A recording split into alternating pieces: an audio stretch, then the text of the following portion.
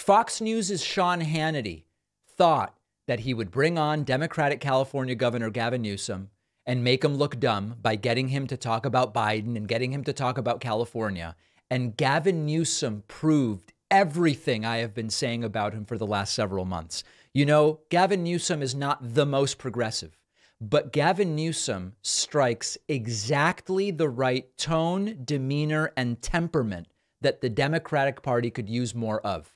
This is a guy who every time I see him interviewed proves that he is a serious potential future contender for the Democratic presidential nomination. Now, would he be attacked for being the liberal California woke? Blah, blah, blah, blah?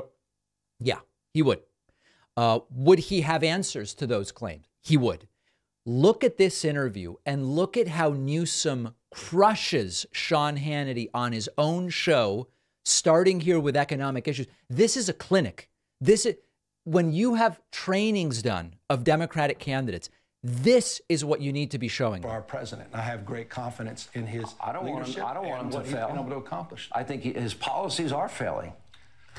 CHIPS Act, Science Act, do you oppose that? I will tell you on every measure, from the economy, inflation, borders, energy, national security, he's missing in action. Let's talk about them in order. Hang on. Wait, but I want to challenge the premise. Hannity wants to list them, but he doesn't want to go through one by one. Typical. The economy, 13.1 million jobs he's created. More. These are post-COVID jobs. Okay. You know that. Well, I mean, that's an artificial number. No. Then let me stipulate this as an opportunity to engage civilly on this. Okay. Fair point. Your president, Donald Trump, lost 2.6 million jobs during his 4 years. We've created 13.1 million. Fine, you can maintain a COVID frame. How about the fact that Joe Biden's created more jobs, 6 times more jobs than the previous 3 Republican presidents combined? Are you going to tell me that the average family, where we have 2/3 of Americans now living paycheck to paycheck, it was 70% under Trump? That's just freaking brilliant, guys. This is exact. They love to cite these numbers. 2/3 of families are now paycheck to paycheck. Of course, it's not actually 2/3. 2/3 would be 66.6%. The number is actually in the low 60s. So Hannity rounds up, and Newsom points out that number is down like 7 points from when Trump was president. This is exactly how you have to fight these guys. It was 70%. It was 70% under Donald Trump. Pre-COVID, we had the lowest unemployment rate for every demographic. And they are even lower now. We have the lowest black unemployment in history, and you and I are living with the lowest unemployment in our lifetime, Sean. We had it for every demographic, and the economy was black unemployment's record low under Joe Biden. Okay. We had historic low after historic low under Donald Trump. And it is even better now. This is how you don't back down from these bullies. 2 of the best messaging folks, I'm talking from a communication standpoint right now, okay? We're not doing a policy analysis, are on the left, are Gavin Newsom and Pete Buttigieg, okay? This is how you have to fight these people. Now, obviously, this alone won't win you elections. I'm not delusional, but this is how you do it. Here is the topic of inflation, and Newsom is just barreling through Hannity. I'm answering the ones in order. You brought up the economy.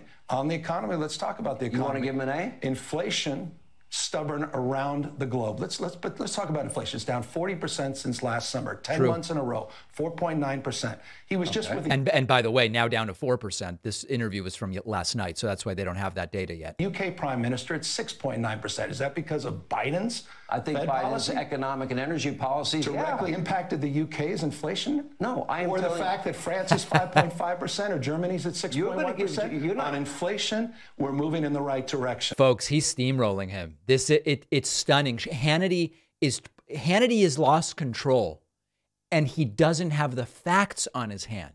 On the issue of the border security, he inherited 1.4% inflation. It went up to 40-year high after 40-year high.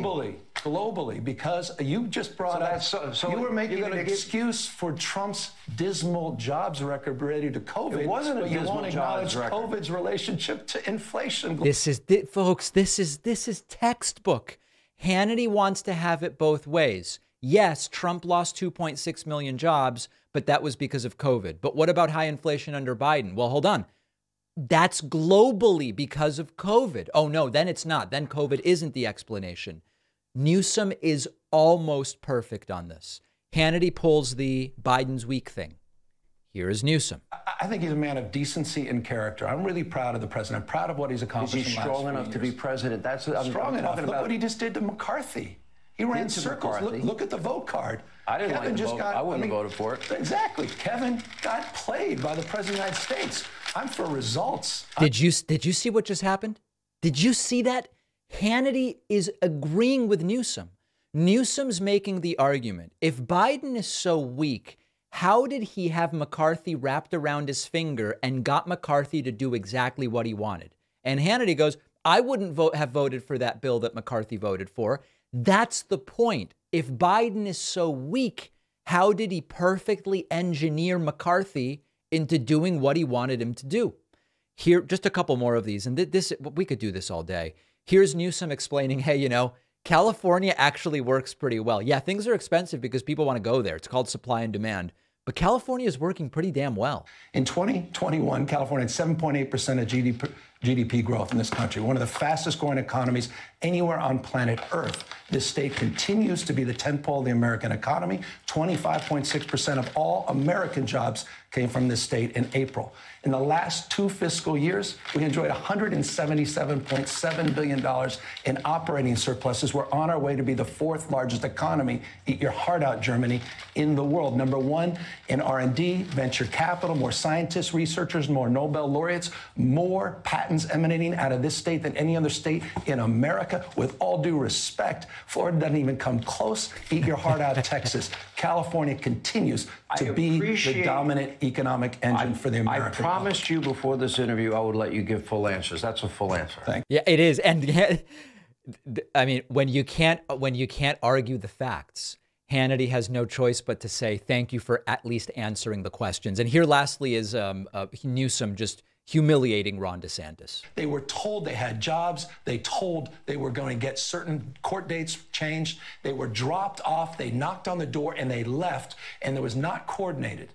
I mean, what kind of faith tradition allows for there is a videotape of the people getting on the plane. Because they were all lied to and told, you're being taken care of, everything's going to be great. I would be proud and happy. Then because by the way, I have the RFP. Because they landed in your sanctuary state, you're going to take care of them. They should be happy.